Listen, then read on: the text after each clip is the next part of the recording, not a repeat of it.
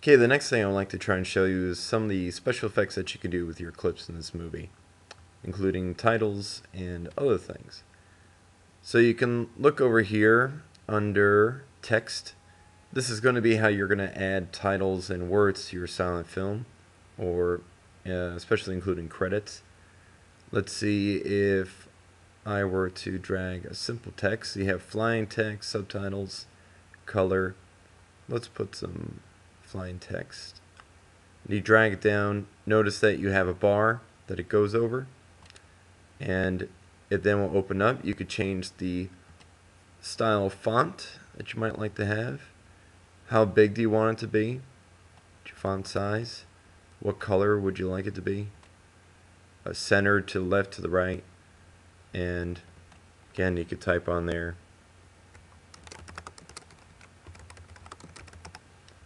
Okay, and I want it to fly in from the left.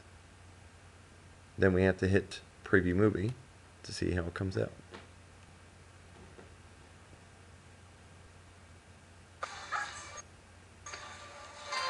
Hello, ladies and gentlemen. So, like, what did it feel? If you notice that when the words fly over, that the words were only on the screen for as long as the clip that I wanted to be. If I wanted the words to be on the screen a little bit longer, I would just drag the text to and from.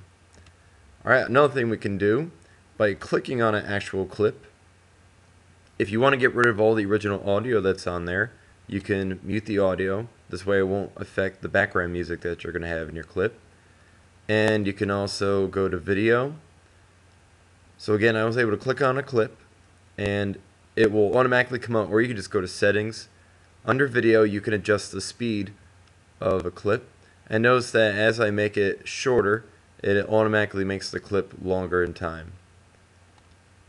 You can also just keep that video length, and it won't affect it.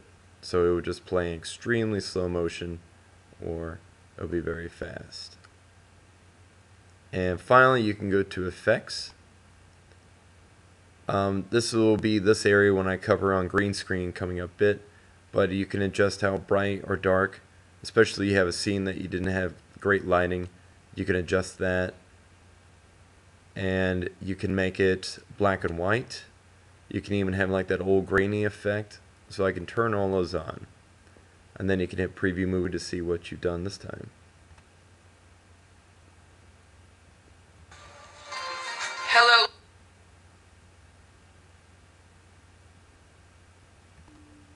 So you can see on that clip how it sped up and slowed down and had those features. That way it also almost kind of looks like a real live old-time silent film. You can also have one more feature that you can do it by clicking on the pen tool right over here. You could draw directly on something. You can even outline it if you wanted to make a motion. So let's say if I want to pick a color right here. Do I want to make a free pencil or just straight lines? How thick do I want it? So I'm going to use the pencil, and then you could just draw directly on there.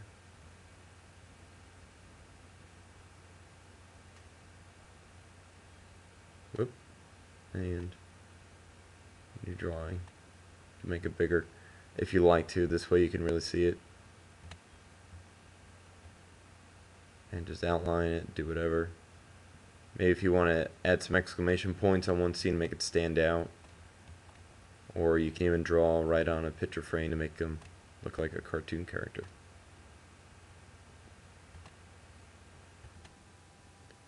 You can also adjust how long or short you want that drawing to appear on your screen. And you could just slide it over by clicking on it. And then if you like, you can add another drawing right on top of it.